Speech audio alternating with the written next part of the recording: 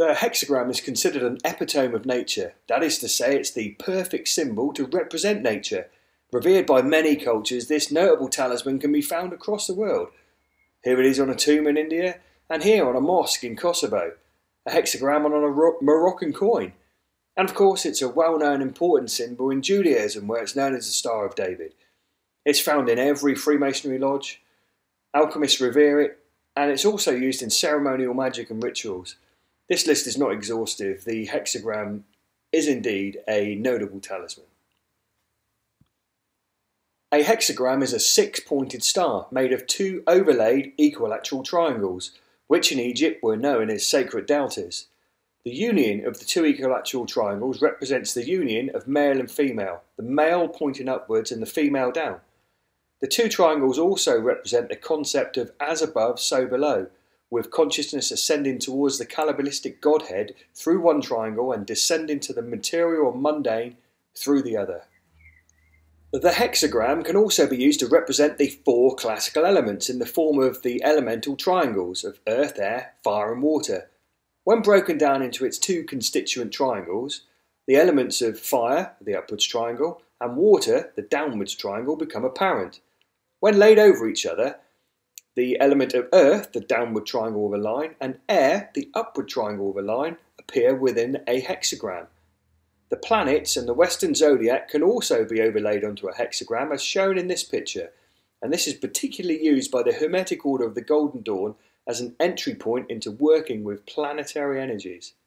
So the hexagram, or the six-pointed star, continues throughout many systems to represent the planets, and it is that thought that you should hold on to for a moment. The hexagram represents the planets. In the centre of a line-drawing hexagram, you'll find a hexagon.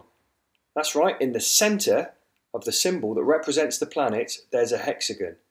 And this is where it gets interesting. In 1997, NASA launched a probe called Cassini to the gas giant planet Saturn on top of a Titan 4B Centaur rocket. Cassini spent 7 years in deep space until eventually it reached the Saturn system in 2004. The Cassini probe then spent a further 13 years orbiting the gas giant, studying the system, including its rings and many moons. The many pictures taken by Cassini were nothing short of breathtaking, but for the benefit of this video, there's only one particular feature that really stands out. At the North Pole of Saturn is something incredible. One massive hexagon-shaped storm, twice the size of the Earth. This unique six-sided jet stream at Saturn's North Pole is known, unsurprisingly, as the hexagon.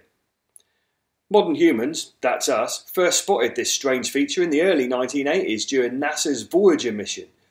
But it's Cassini which, with its upgraded cameras and modern instruments, that revealed to us the true majesty and utter beauty of this wonder. Saturn's hexagon is about 20,000 miles across and consists of air travelling at 200 miles an hour. Other planets, including Earth, are known to have jet streams, but none of them remotely resemble Saturn's north polar vortex. The process that makes Saturn's high-speed jet stream in the upper atmosphere make defined and regular 120-degree turns seems rather unnatural, but that statement could not be further from the truth. The hexagon is a natural shape that's often found in nature, from snowflakes to planets. You could say, as above, so below. It's likely that this shape is caused by complex harmonics and storm systems raging right through the centre of this gas giant. Attempts have been made in labs to recreate the polar vortex with some success. It's interesting to note that millennia before pictures of Saturn's poles were taken, that mankind associated the hexagram and hexagon symbol with planets. Perhaps this ancient knowledge has to do with sacred geometry, and the formation of the hexagon with certain frequencies or circumstances was known as a mathematical fact of nature to ancient man. Other evidence for ancient detailed planetary knowledge are the myths associated to Saturn. The Greek word for Saturn is Kronos, and in Greek mythology the Titan Kronos was said to have devoured his own children, which is exactly what Saturn does today. It devours its own moons through its ring system. It's also worth noting that the Cassini probe was launched on the back of a Titan rocket, which is either a complete coincidence, synchronicity at play, or intentional on the part of somebody at NASA. Skeptical? All circumstantial or coincidence, you might be thinking? Well, there is more, much more, and too much for me to add in this short video. So for one final chunk of gnosis, let me take you to Saturn's South Pole. At the South Pole, you don't find a hexagon. Instead, you're presented with an elongated circular vortex. The eye of Saturn stares impassively out into space in this amazing picture by the Cassini probe. The eye of the South Pole storm is indeed an eye. You could say it's the all-seeing eye of Saturn. In ancient Egypt, the all-seeing eye was known as the Eye of Horus to the Egyptians, and I'll blow your mind now with one final observation. The ancient Egyptians named the planet we call Saturn after their god of light, Horus, who often appeared in the form of a hawk. So the southern vortex on Saturn literally is the Eye of Horus. It's possible, however likely, that far back in antiquity humans had a detailed astronomical knowledge of the planets. And is that really such a stretch of the imagination? We're beginning in recent years to understand that the ancient cultures did indeed have detailed understanding of science, an understanding that was wisely locked up in mystery schools and not taught openly to keep the secret and safe from the wider populace and potential enemies. This hidden science, in part, may have been the true magic of the ancients. Finally, in 2017, the Cassini mission ended. NASA deorbited the Cassini probe and crashed it intentionally into Saturn.